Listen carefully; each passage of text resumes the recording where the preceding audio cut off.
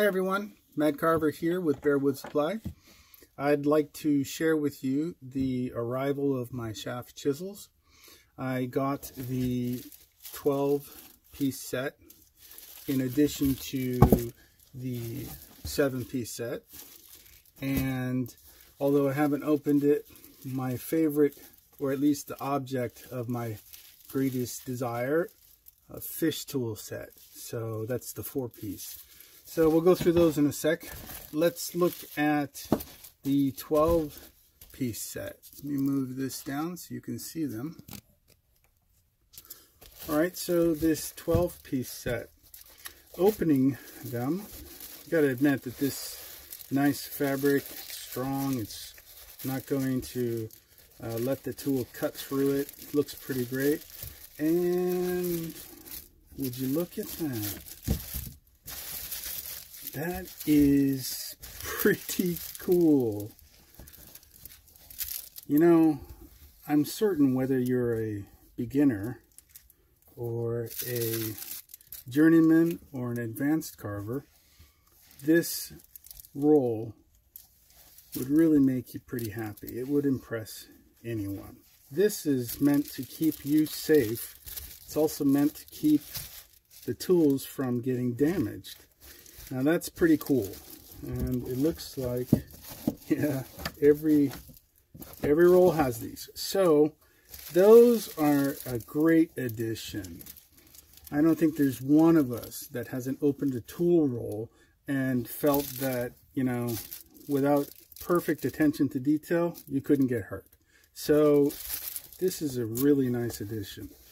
That's going to make a lot of carvers happy. Okay, so that's super, and it's really well woven in there. And okay, so that's really cool, and I've never seen that on a tool roll before, so that's quite cool. So, you know, basically the tool roll itself is, you know, pretty burly, pretty tough.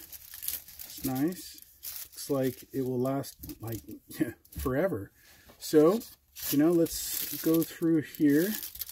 All right, so from the outset, we are going to get a number of chisels here. We're going to get a number 1 at 8mm. That means that we're going to get a straight flat chisel, double-edged, which is perfect for carving, at least in my opinion. That's one. We have a skew that's also 8mm. That will be used quite a lot. All right. We have a number 5 8mm. Now these numbers, I can explain these in another video as well if you'd like, but for the most part we're talking about the arc, and the tool is a number 5 arc. The distance across from corner to corner along that arc is the 8mm. That's a nice one, and also will be getting used. Each one of these tools, I've noticed, has this plastic dip. Or rather, it was dipped in plastic. I thought it might be wax, but it's actually plastic. That's pretty cool. So this is meant to further safe the tool from, you know, injuring yourself or damaging the tool. Very cool. We have a 520mm. We have a 7.6mm. Very nice. We got a 7.14mm. That will be used a lot. Okay, this is nice. It's a 7L. Wow, you know what? 7L. Okay, I was gonna talk about that later, but you know, you don't often see an L in a starter set, so that's a real big benefit. An L is a long bent, so see how the chisel is not flat or straight. That's quite cool. All right. Next up is 8.4mm. That will be used quite a bit. We have here a spoon, and that's measured by the A on the 8A10mm. That's going to be nice to work with. We have a 9-10mm. Number 9. I haven't used a lot of number 9s in my time, but I can see myself using it. it's so burly. Look at this tool. This thing is so thick. It's so powerful looking. You know, you could hit this with a mallet all day. Wouldn't heat up the tool. The tool wouldn't vibrate when you're smashing into things. And this is a tough tool. We have here a 11 3mm. That 3mm will get used a lot. That's nice, very nice. Okay, we will end our 12 piece with a 12 6mm, and it is a V gouge, or rather a V parting tool. That's useful also. All right, let me get rid of some of this.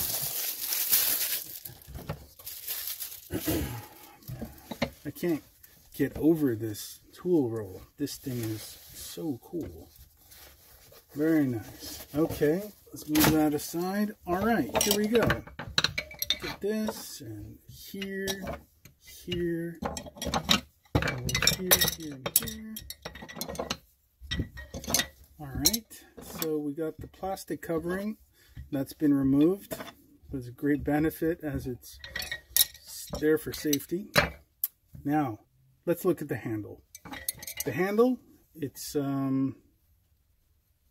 pretty nice. It looks super simple to hold. It's hard for me to move my hand or slip. It's very sturdy. That's pretty nice. So the tool, the shank, sits in on top of this block. So that means that when you're hitting the tool or using the tool, the pressure coming off the tool will go directly into the block handle and not be not hit it in a way that could splinter the tool or have it break on you. That's a good benefit, and it's the way it should work, I think. So that's very nice. I love this 6-sided tool that allows you to hold on to it and not slip off. That's very nice. Okay, I'm very happy with this handle as well. Fantastic. Let's look at the sharpness of the blade. Well, before we go into the sharpness of the blade, I'd like to actually look at this. Try not to spend too much time on it, but this shank is thick. It looks like it could put up with some punishment. And if you're hitting this with a mallet, that looks like it's going to last. The steel is strong. I think it's they measured in at a Rockwell 59 or 60, just as strong as a file, if not stronger, tool, the Swiss made ones. And it's strong. It's actually, I think, let's check it. Let's look at this tool. Here is a file chisel, and it is thicker. Can you see that? So this guy is thicker here than it is here. So this guy is going to be able to put up with some punishment, I'm pretty sure. But let's not punish it, right? But that's a hunk of metal. Fantastic. Okay, so the handles are great. The steel is good. The sharpening, let's see that. Let's see how strong it is. This piece of strap here. I personally prefer that the factory sharpen my tools, because if they sharpen the tools, then it's 95% complete. And in most cases, when you get the tools, they can cut and they'll work, but you know, each carver has his own way of doing things. And so I think that, you know, once you get your tool, you're going to go, okay, you know what, this bevel's a little too strong for me. The area where the cutting edge is set is too round, or what have you, you know. Personally, when I get a tool, I prefer that this bevel be less pronounced and that these corners be more rounded up to the top. So when I get that done, it's so much smoother. It goes through the wood better. It's far, better for me at least. So, you know, over the years, I've just determined that that's what I like. So when I get the tool from the factory, you know, sharpened, and it takes a little finessing for my personal style, I really like being able to get the tool in 95% done and then make my own little finesse changes. So, you know, as you can see, factory sharpened means it's still cutting, it still works. It's just a matter of preference when you get them in and what you want to change on them. Look at the, I don't know, let's look at the selection, I guess. So here's the 12-piece set. You have a pretty strong gouge here.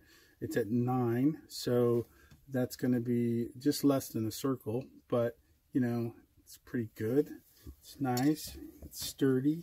Balance is nice. Okay, so that's a nice one. It would be used quite a bit. Very nice. Spoon gouge.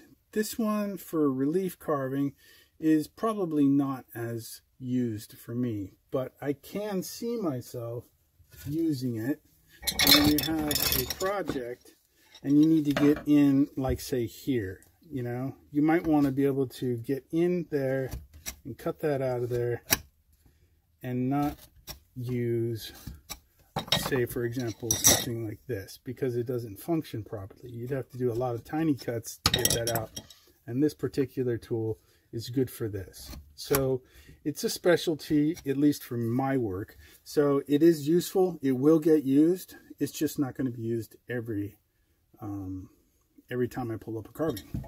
So this is good. It's kind of a specialty for me. This is a great flat straight chisel. This one will be used constantly. I use these tools and the skew. The skew is going to be used constantly.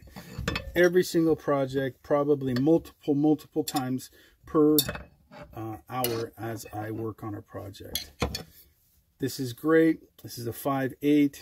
This is great too. It's going to be perfect for moving material.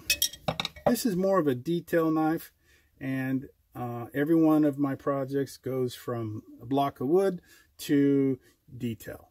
So eventually it gets used. It just doesn't get used in the beginning. At this point, it's quite nice. I'm going to have to do a lot of bevel removal on this new set. It's a nice V gouge. I'll have to do a little work on that, but God, that's pretty. It's so powerful looking compared to what I've used for the last 25 years. Schaaf has done a really nice job on this. This long bent just gets me. Honestly, I've never received a long bent in any tool roll I've ever purchased from the get-go. I've had to go back and search for what I needed and then get it individually. And so this just kind of shocks me. That's fantastic. Very cool. This one is great. It'll be used constantly as well. It's got a great measurement of 14 millimeters, and that means I can either hack off or finesse some wood off as well. Very nice, very useful. This is a much larger tool. This is a 20 millimeter. This may not get as much work on my smaller works, like, you know, this dragon thingy that I'm doing.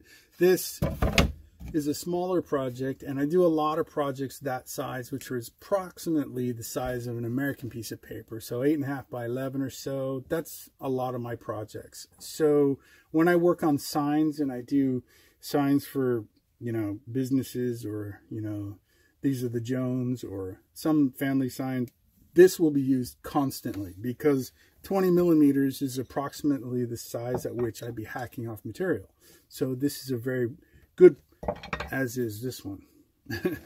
So yeah, I'm just kind of excited here. These are fantastic tools. I'm very happy to have that. Okay, so I think for the most part, most of these, you know, 90% of these will be used on any one of the projects I'd be doing on a constant basis. So these will be used for the larger works, as will this. And in some cases, this will be used at the very beginning of my projects. So these details on this one as well. But this is a good size. I can see myself using this pretty much all throughout the project. This is a good tool for that. The spoon, it's wonderful to have a spoon because sometimes you're just in that niche where you're like, how am I going to get that off of there? And how am I going to get that, you know, in that little crevice? And a spoon will do it for you. So a spoon is really important to have. And I think that definitely will be used as well, just not as often as I do the other tools. These here and these here will probably get used constantly throughout, from the beginning to the very end. They'll be used to remove material and in the roughing stages, and they'll be also used to the detail stages as well. So I think that Schaaf has come up with a good product, and their kits are really good too. They have a good variety of chisels within each kit that can be useful to a beginner or a journeyman or a master even. It's really nice. The steel is robust and thicker than other leading brands, and you know, by using a mallet on the tools as well, I don't think you're endangering the tool at all. Overall, I'm really happy with it, so I recommend them.